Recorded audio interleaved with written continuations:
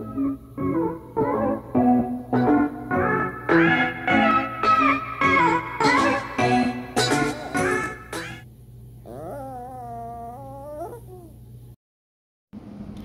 everyone, welcome back to our channel. Last time we left off, I was mudding the first layer for the room. So in this video here, I've already mudded 3 layers. So this is the final set. It is now dry. So now we're going to show you sanding and painting. Well, sanding is my favorite thing to do so far in renovation. It's relatively easy. It is tedious, but it's not hard work, I would say, because as long as you're mudding correctly, you won't have actually a lot to sand, and it actually can be like relaxing sometimes. But yeah, so this is our 3 layers of mud, all dried up and just ready to sand and paint.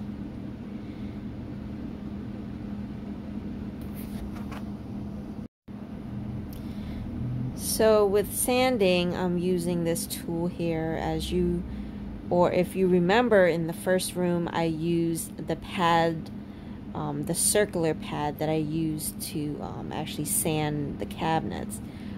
This time I'm actually using a tool that's actually made for sanding. So these pads you buy separately with the tool, the red tool here that you see. And it was actually a lot better than the pad that I was using before, since it was actually made for sanding, which I should have done the first time. But as you guys would know, this is a whole learning experience for me. So, but the results are great. So everything I take and I do, I'm just taking it all in and learning from my mistakes and then doing it right the next time, or with every room.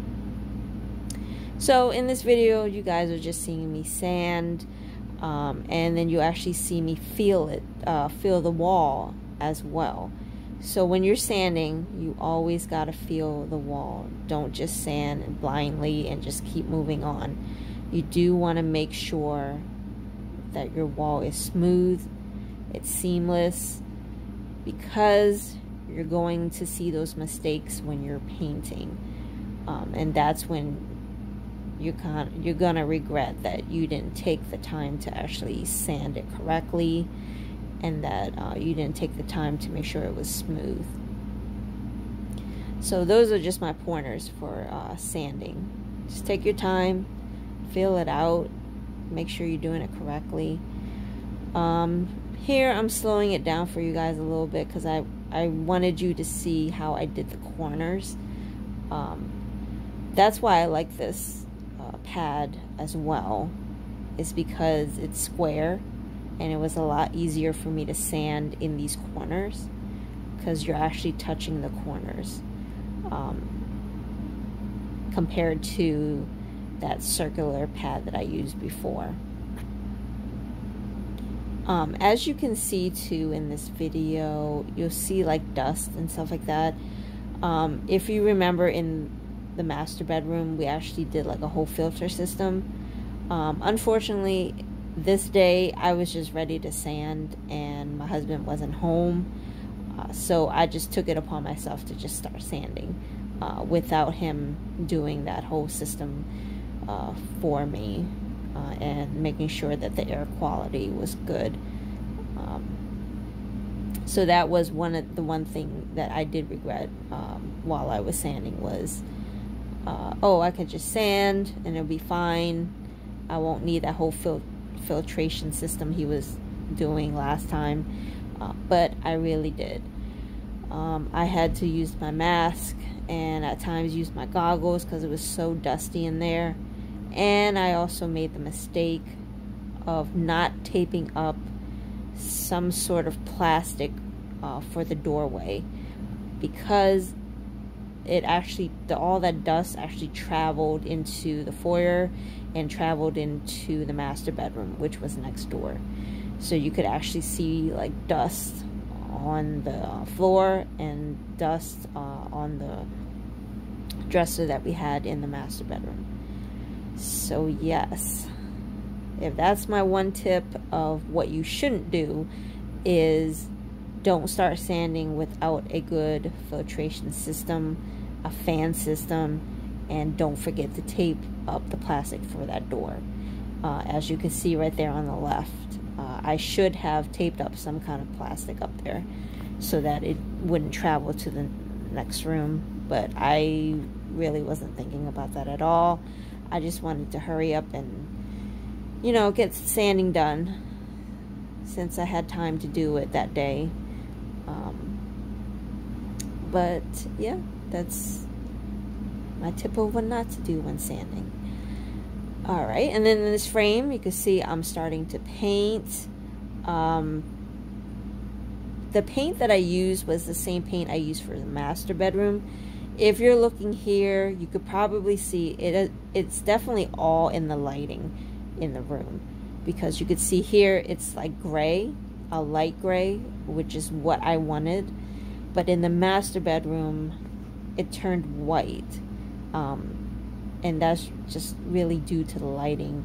Whenever the sunlight hit it, it looked totally white, but when it was darker, it was gray. So I really wish that the color would have stayed this way, but we actually thought maybe we should buy new paint. However, we had so much left and we're trying to save money, so I'm like, okay, we're just gonna go with the same color. That's fine, we can always change it up later in the future, you know. I do want to note a little thing. I was gonna do that in another video, to point out that that plug that you see there at the top, the outlet, sorry, not the plug, the outlet.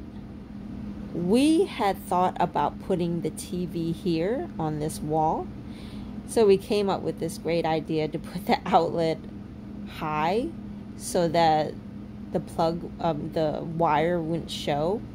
However, that did not work out, and that outlet is just really for no reason now. And the reason is because we can't do it. We actually can't put a TV there because we're going to put a sliding door there. And I just realized that after I had finished painting. I was like, how are we going to slide the door to the right if that outlet is there and the TV is there?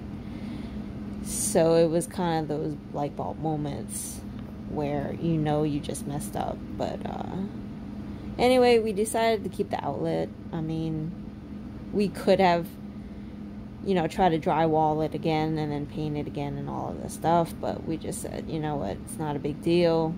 We'll leave the outlet up there. Never know. Maybe in the future we'll put a regular door in and not a sliding door, but we'll see. I have to tell you guys too, if you remember the paint that I used, the product, it was like Glendon, I think that's how you pronounce it. It is the cheaper paint, and to be honest, it looks great. However, I have to say, it nicks very easily.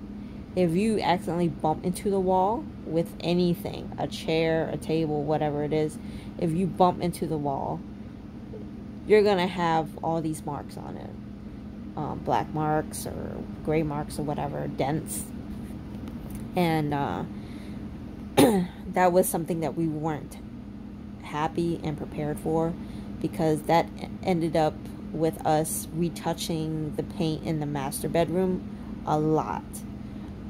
Just to let you guys know, I kind of wish we did go with the better paint, And I think when we do the when we do the living room and kitchen, that's what I'm going to focus on.